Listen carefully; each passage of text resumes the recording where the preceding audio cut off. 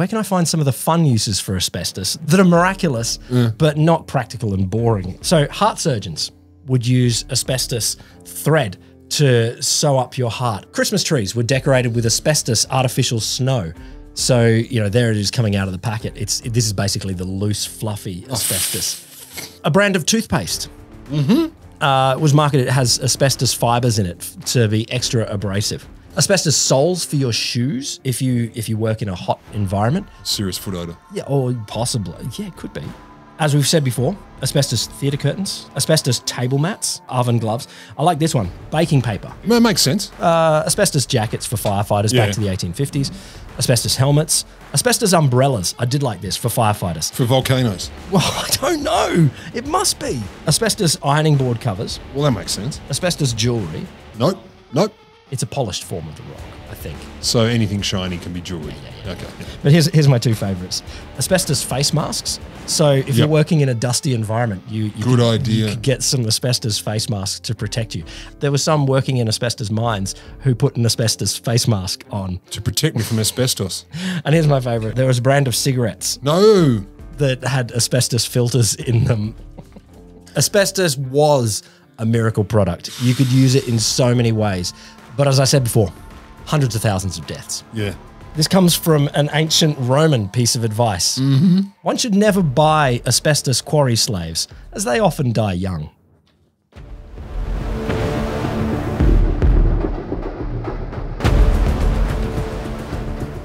Some people reckon that Mike Todd was always destined for greatness. He was the kind of kid who was making more money than his dad at the age of 10, running these awesome, How complicated. Poor was his dad? I think his dad might have been poor, but he was running a whole bunch of different schemes. Like one of them was, he told the local theatre, "Hey, kids are sneaking into your theatre. I can guard the door for you." So they paid him, and then the kids would come up to him and say, "How much to get into the theatre?" And he'd say, "All right, it's a nickel." So he's making money on both sides. He's got a whole bunch of these things. He's a juniorpreneur. He was the kind of teenager who helped the local pharmacy sell illegal alcohol during Prohibition. Helps the local pharmacy sell booze during the Prohibition. He was the kind of youth who had made 2 multi-million-dollar fortunes and lost them both. Before he was 21, he'd made, I think, $2 million and then lost it all, and then made another $1 million and lost it all by the age of 21. And this is when people were earning, what, $10 a week? Oh, something like that. So all I'm saying is he's a can-do kind of guy. He's a go-getter. He's a can-do. He's a do-thinger. Oops, didn't. He was the kind of man who, much later on, could make all of Hollywood, and in particular his third wife, Elizabeth Taylor, sit up, pay attention, and sob. That's what every wife looks for in her husband. But I want to focus on just one moment in Mike Todd's life, the moment of his breakout hit, the moment when a lot of people say he found his true calling.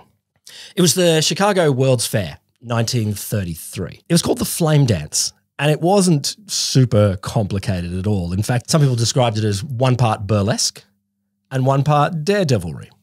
So basically it was a hot lady. In a burlesque show? Yeah, I know. Dressed up like a moth. And she would do her burlesque dance. To the flame.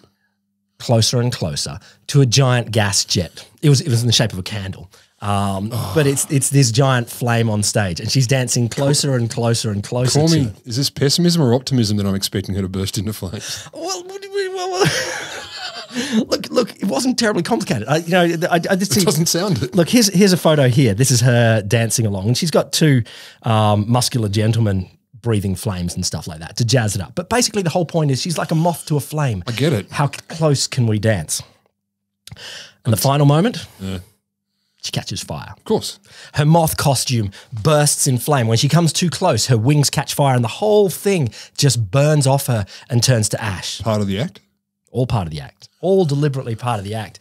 She turns, completely appearing naked to the audience, all shocked, and runs off stage.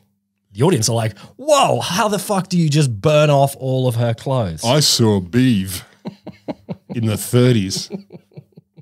That's what they're thinking. Todd made a joke to the reporters. He was like, "Well, I burned up 4 girls before I got it right." But that's hilarious. I know. He's terrible. Animal, a monster. But what was the magic? What was the bit of Hollywood show bizarrery that kept Muriel the moth alive while her costume burns off her? Yeah.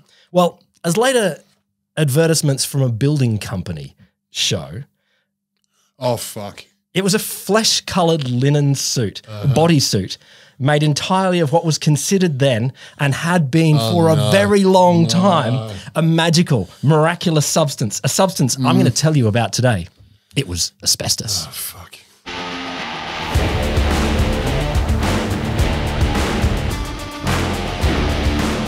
Welcome to The Wholesome Show. Podcast that sits sobbing. The podcast that dances naked next to the flame of science. I'm Will Grant. I'm Rod Lamberts. How does the word asbestos make you feel? It makes me feel like coughing. Coughing, like coughing. Honestly, whenever I hear asbestos now, I imagine fibres in my lungs and I go, that's what, but now at least I imagine a semi-naked lady from the 1930s. I've added to your story. As well as choking. And I think of James Hardy. Yeah. Not the man, the company. Look, to me as well, it's yes, coughing, but also that little bit of horror. Like there's this thing, this substance that we've got this whole mystique of terror around. Also amazing. To be fair, when I was younger, before we became aware of it, when I was quite little and I became aware of asbestos at all, I thought, whoa. Like it blew my mind. As a kid, it blew my mind. And I saw demonstrations. I just thought, this is fucking amazing. Good.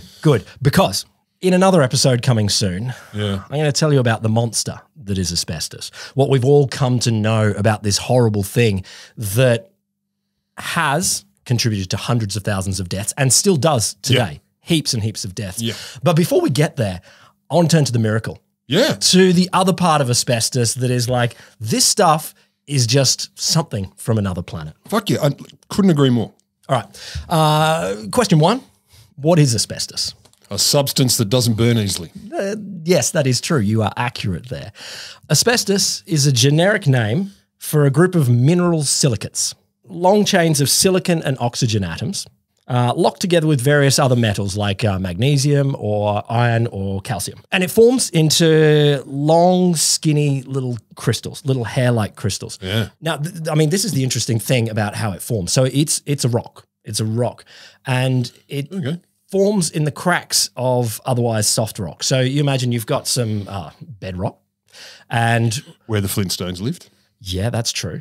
And inside there's a crack. And over a long, long period, I don't have it's over geological ages, little tiny crystals reach out and connect in between. Okay. And so it's made of the same rock around it, but it's these tiny little crystals that are joining across the crack. And made of the same rock. Made of the same rock. Just in a different formation. Yeah, sometimes the crystals can grow up to 15 centimeters, so a 6-inch sort of thing. Mostly they're a fair bit shorter, they're sort of 1 centimeter. 6 inches, that's about. Yeah, there's 6 types of asbestos that normally come up. I'm only giving you these because one reason I like one name, but also it is worth learning the difference between. You don't need to know these, but there's. Is there going to be a test halfway through? Actinolite, amosite, anthophyllite, tremolite, chrysotile. That one's different. It's not a light, it's a tile. There's always an odd one out. In large families, one of the kids doesn't look like the others, and you know it's because someone was infidelious. It is the odd one out as well, and I'll come to it in a second. But there's also crocodilite. Of course there is. Because I like that name. That's of course there is. And crocodilite looks like croc's teeth. It looks. I figured it was not because it's green or eats meat. The thing that makes asbestos a miracle is it's described as a physical paradox. It's combined properties of silk and rock. It's a rock that you can make clothes out of. That you can make clothes out of. And there's nothing else like it. There's a couple of types of asbestos. But is there really nothing? There is nothing. There is no other weaveable rock. Like the idea of rock that you can weave. Ancient names for it often pointed to this. They'd call it stone silk or stone wool or these kinds of things. Not very imaginative, but I understand why. Yeah. Now, within those 6 different types, most of the crystals are rigid. But there is also a bendy crystal. Oh yeah. Which I just how you get a bendy crystal. I don't know. This proves that physics will always end up being wrong. Probably. Always. Yeah. Sorry, physicists. So the fact that it's weaveable rock is the thing that really makes it so unique, and the thing that for a long, long, long time. That's cool as Has made it fuck. so miraculous. Like it's fire resistant, it's electricity resistant, it's rot resistant, And you can make socks out of it. almost goddamn indestructible. How long have we been using asbestos? 4.5 million years. Oh, you mean people? Yeah. Well, 2,000. no, it's a lot more than that. There's some evidence, like they've found asbestos in Stone Age debris back 750,000 years. But there's not much more there. There's a suggestion that maybe people have found it back then, but there's much. That could have been happenstance, right? Like they're Stone Age, they just grab rocks. Could be. What do you work with? Rock. Yeah, Which rock? Dem rock.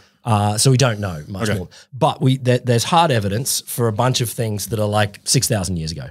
So 4,000, 3,000, 2,000 BC. So there's things in Finland that we've had, that in Egypt. In fact, there's a whole bunch of different places around the world where And clearly deliberately used, not just happened to be No, there. absolutely. Okay. Yep. So in Finland, 2,500 BC, so 5,000 years ago, or best part of, they found it in clay pots. So it's included in clay pots, probably to make them more fire resistant. There's lamps and candles. I don't know what evidence there is for this, but there may have been lamps and candles using asbestos 5,000 years ago. But as in like a container that would hold oil, that would be the thing, or? No, an unburnable wick. So one place I said, when you have one of those eternal flames, one great way to do it is to have an asbestos wick that never burns down. I just have to soak oil and then through you it or can and then you can add oil or something like that. 2,000 or 3,000 BC, the Egyptians were using it as well, wrapping their pharaohs in asbestos cloth to protect the bodies from deterioration. Okay. I mean, wax will work. Yeah, well, this is way more fun. One of the things that normally doesn't happen to a corpse is it gets incinerated over the millennia. Look. But if it's fancy and it's rock, it's like wrap me in rock. Go on. I would like it. There's some early written references. Herodotus, 456 BC, he talked about asbestos shrouds wrapping the dead before their bodies were tossed onto the funeral pyre. They like that because then that's dumb. No, but it keeps all of the ashes seperate from the wood ashes. So bakes. Yeah, or no, you must burn on the inside, but it keeps all of your ashes together so that you're not mixing with the wood or something like that. Because if you're taking your family's ashes, you don't want to just have a pile of wood in there. You don't know. Also, I got to say the name Herodotus, I've been thinking about names recently. Yeah. And the old name's the best one. So I was going to change my name to Agamemnon. I like Agamemnon. I pitched that as a potential name for one of my children. And what? She said no? Well, and your parents and the rest of your family? But come on. All other advice said no. Well, here's another one. Theophrastus. Fuck yes. Theophrastus, because you get called Fras for short. Or Stus. Or Theo. No, Stus. Well, he was one of Aristotle's students, and he wrote a book called On Stones, which I just round. But he said there's one particular stone that looks like rotten wood, yet was not consumed doused with oil and ignited. So it looks like wood and doesn't burn. Yeah, they're talking about it. Pliny the Elder in Rome in the 1st century AD, he said, yeah, asbestos is pretty good. It's quite indestructible by fire. Also affords protection against all spells, especially those of the magi. So. Oh, that's cool. Well, so it's magic proof. He was the only one claiming it's magic proof, but other people are. Pliny the Younger went, Dad, you're an idiot. It's no magic. So look, you can understand, like the ancients knew a bit about this, and they absolutely used it. It was not rare, but it was sort of unusual. It was hard to get. It was unusual and noteworthy. Yeah. So you get, it often became, something that's like the realm of fairy tales and stuff like that. Someone has a cloth. It would though. Look, it looks like wood. It's made of rock. You can weave it into a cloth. You try and burn it, and it says it won't no. Burn. It literally won't burn. And that's wild. It's wild. But that absolutely is like it's a magical cloth. Yeah, it is. And unambiguously. You know what we ought to do? We ought to crush it up and breathe it. Because think how invulnerable we'll become. Part two. We'll talk about part 2 later. They thought it was the wool of the fire-resistant salamander or the feathers of the phoenix. That's where a bunch of the names from it sort of came. Feathers of the phoenix sounds a lot cooler than asbestos. But what I wanted to do here is just sort of give a chance to listen to and think about the sorts of uses that asbestos was put to. Yep. I'll go through a bunch that the ancients did, and then I'll come to some of the more moderns. So napkins. Yes. So, number 1, the Romans seem to have made both towels and napkins out of asbestos. Did make napkins? Yes. I don't want to burn my. I don't know why. Well, I do know why, but partly. I'm guessing if you wash them, they're pretty resilient. No, there's a great story, and I'm jumping ahead here to the Middle Ages. What are they? I think it's late medieval period, like Charlemagne. Another good name. Yeah, Charlemagne had big king of France. He would have a lot of banquets and stuff like that, but he'd have a tablecloth made out of asbestos. Everyone's finished eating and they've made a big freaking mess, and he's like, wait. And he rips the tablecloth off the table. Throws it in the fire. Throws it in the fire. Clean. And it glows red for a bit, and then he plucks it out and he goes, clean. Fucking great. I mean, come on. Apparently that stopped a war. I don't know how. Like apparently. Because of his magical powers. Yeah, like there was some warring factions and they came to have dinner, and he said, magic tablecloth. Watch this. And they were like, holy fuck, this guy's wild. He's like, how could we fight against this guy and his magic tablecloth? There is power in this. What's his name? Charlie? Yeah, Charlie. Yeah. Okay, so what else we got? Ancient Egyptians put their pharaohs in it. Scandinavians mixed it with pottery and sealed cracks in their log huts with it. Okay. The Persians imported their stone wool from India to burn the bodies of the dead. Yeah. There's some more of the magic trick type stuff. Medieval merchants would sell asbestos crosses or like bits of, and they show they can't burn, so they must be the true cross. Obviously. So it's like they're using it for a bit of fakery. Like Charlemagne, there was a Chinese general once who had a jacket made out of asbestos, and in a dinner party, he deliberately spilled some wine on himself. Oopsie. I'm a duffer. And he'd go, rip his jacket off, throw it in the fire, and then take it out again, and it's all clean. Which Presto.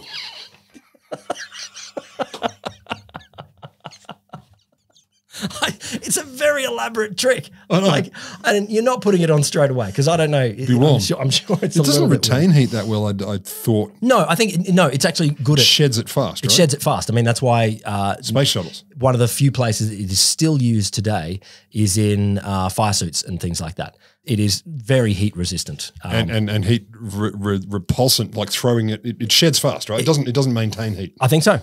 It's still a miraculous. It is. Material. It's fucking wild. Just don't breathe it. So getting a bit later, Benjamin Franklin had a wallet made out of not teeth, out of asbestos. Wallet. Yeah, in case you fall into a fire and your money gets burned. I don't know. Apparently the French. No, the Italians in the 1800s, they were weaving their banknotes with asbestos to protect them from burning. I assume. A real hazard.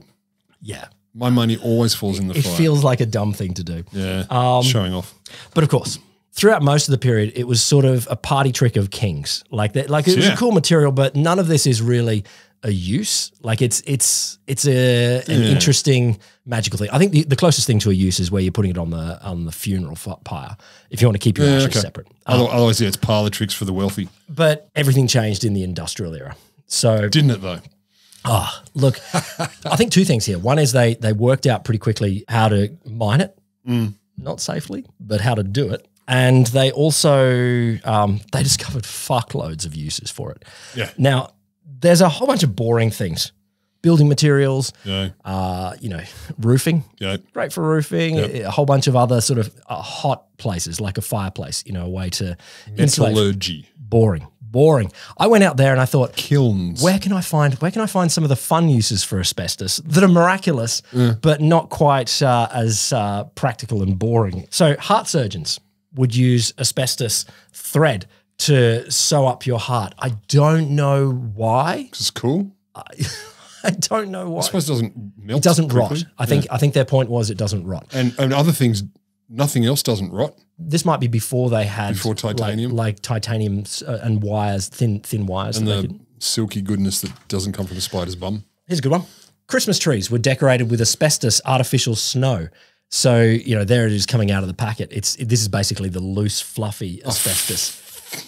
Where you could sort of fluff it around your house. Which kind do you want? Oh, can I have a big bag of the worst one? No. Worse.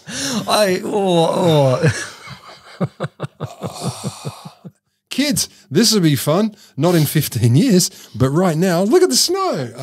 Oh, fuck. A brand of toothpaste was marketed. It has asbestos fibres in it to be extra abrasive. Well, that's not untrue. It's a rock. It's not.